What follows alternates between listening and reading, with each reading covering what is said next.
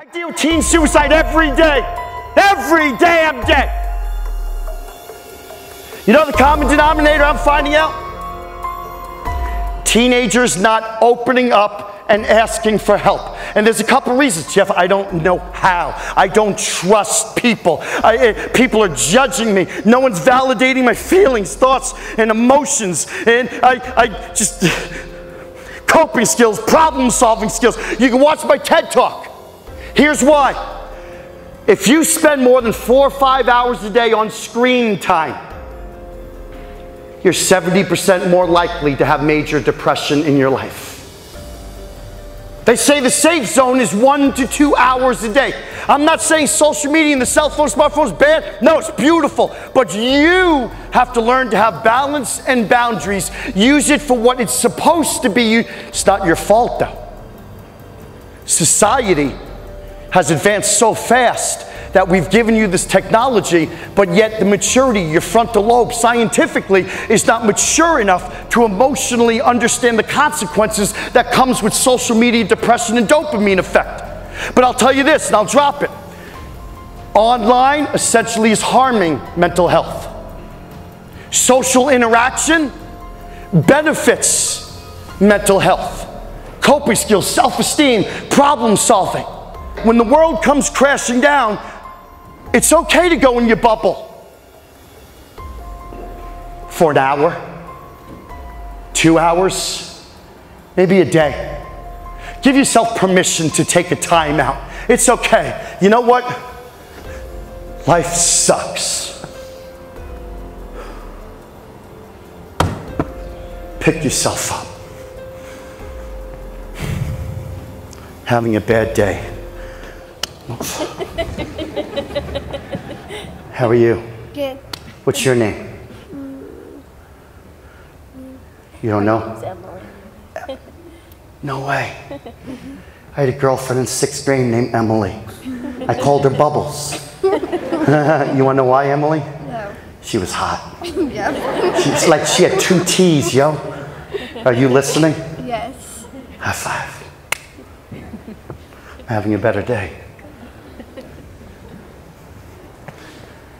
What's happiness? I guess the ability to be content with what you have when you have it. That's maturity, yeah. What's success? Being happy. Yeah, that's a good answer. Hunter, come here. Jalen, Jenna, come here.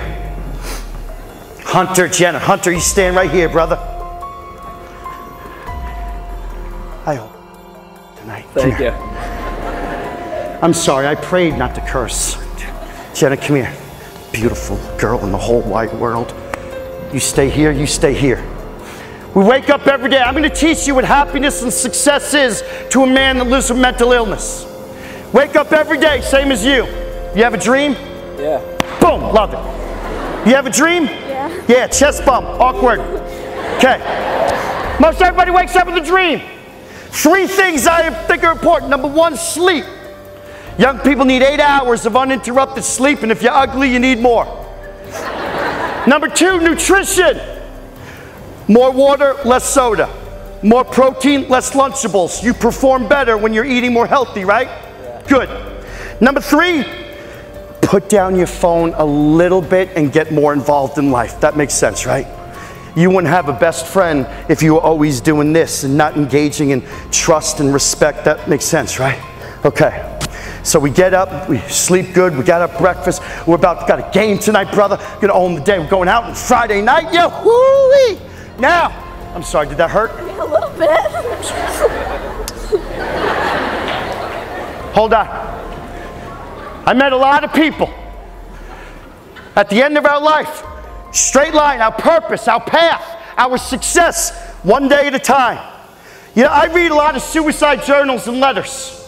One of the other things I've come to realize is teenagers starting to think, if I can't be perfect, what's the point? What's perfection? Raining tonight. You think you might fumble? You might. Think you might throw an interception? Probably. You think you might suck a couple of plays? Probably. You think they might fall down when someone come up the middle and knock you out? Probably. That's okay, right? We're not perfect. Yeah. Thank you. I met a lot of people that arrive at this point, the destination, grandparents, we're retired. And a lot of people look back on their life and they say, I never appreciated the journey. Y'all trying to grow up too fast. Can't wait till I graduate. Can't wait till I get a job. I can't wait till I go to college. I can't wait to have a boyfriend. I can't wait to...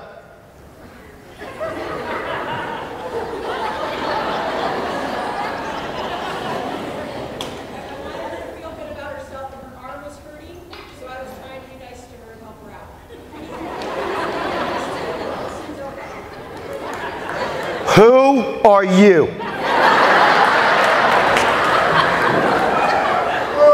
You actually brought her an ice pack?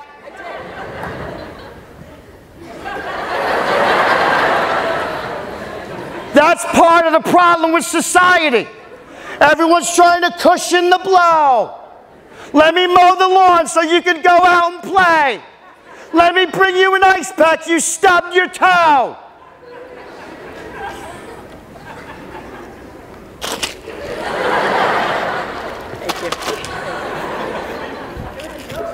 I know it was. You're beautiful. Thank you for thinking about kindness. It's great we could just think about people sometimes. We can serve people. We're selfless. So we get to this point. Folks, I don't live my life for that down the road. My mental illness, I learned thank you. Embrace the wins, embrace the losses, embrace the ups, embrace the downs, embrace the rejection, embrace the success, because you can't win until you first learn how to lose, right? And that makes winning so much more. So we come out of the house in the morning. Attitude, choices, behavior. We want to get down there to the goal. We have a plan in place. We have trusted adults that care about you. But yet we're afraid to go to them. Why? Don't answer. We use our friends, we use our trusted adults, attitude, choices, behavior. Let's go. Life is good. Pick it up, girl. Life is good, man. Good game tonight, good team. Boom, stop. You ever have failure in life? Oh, yeah. Rejection? Yeah. You care to share with everybody what maybe you've been through? Rather not. Okay, let's just say you had a pet goldfish named Bo. Sounds good. And let's say Bo died. And so life, or better yet, you ever have a girlfriend that dumped you? I have. Oh, good, awesome, high five. Me too, here, sit down.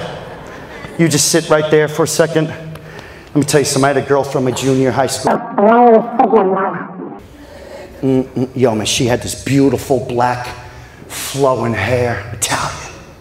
Bam! She had this beautiful set of eyes. She dumped me our junior year because she said that I was not smart enough to be able to take care of her. She did. I was crushed. I'm over it now. This is the point. You pick yourself up. You know, we're friends on Facebook. And as karma would have it, her husband is ugly. Now you, on the other hand, girl, let's go. Life is good. Got a good boyfriend, good family, got good friends, no drama, good grades. Boom, stop. You stay here. Hey, brother, when you get knocked down tonight, girl breaks up with you. You lose a game. Tomorrow, next play, we do what? Bounce back. That's right. Now give it to me more of a non-athlete perspective. When we get knocked down, we get back.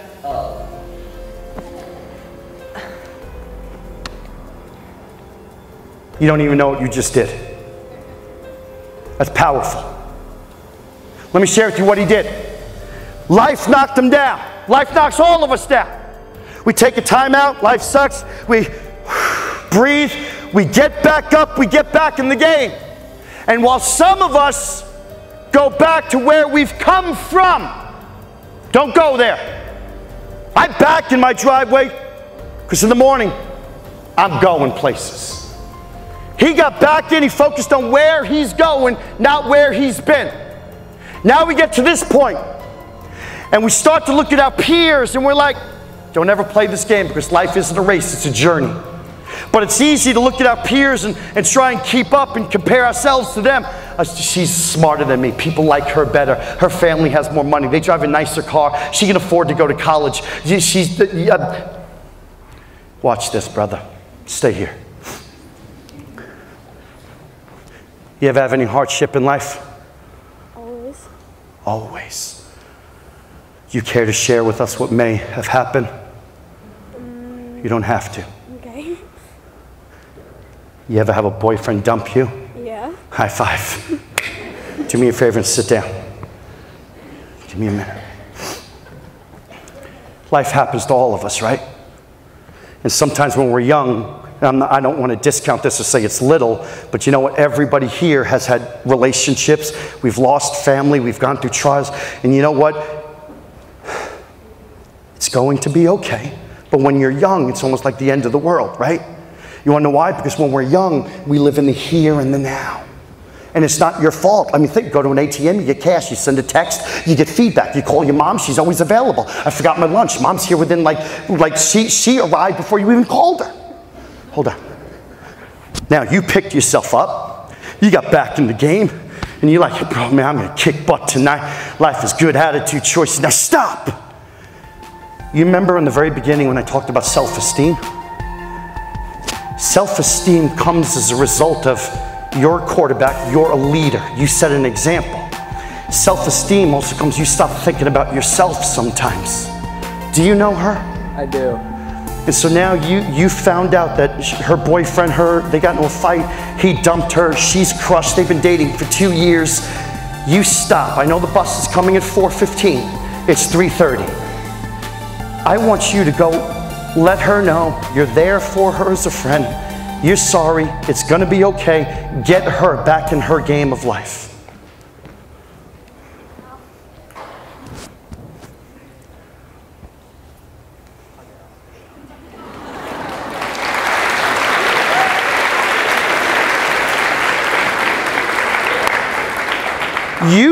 Yesterday in Dallas, I had a dude said to me, he said, yo, you tripping. I said, why? He said, he didn't want to be embarrassed in front of his peers. You just did something I have never seen. Not only did you help her out with class and smoothness and confidence, you gave her a hug even. And so you get back in the game. We focus on where we're going, not where we've been. Look at what happened just today, 5 minutes ago. We started there. Perfection doesn't exist, but it's progress. It's about being better today than we were yesterday. It's about being better tonight than we were in the last game. It's about being better tomorrow than we were today. It's about patience in the process. It's about progress over perfection. And now the destination, do not compromise your success for short-term gratification, instant pleasure. Have a plan, execute every day with attitude, choices, and your behavior, and life is going to work itself out. Does that make sense? Please give these two beautiful people a round of applause. Thank you. Thanks, brother. Both sides of the bleachers, about 800 kids. Unbelievable. Absolutely unbelievable students.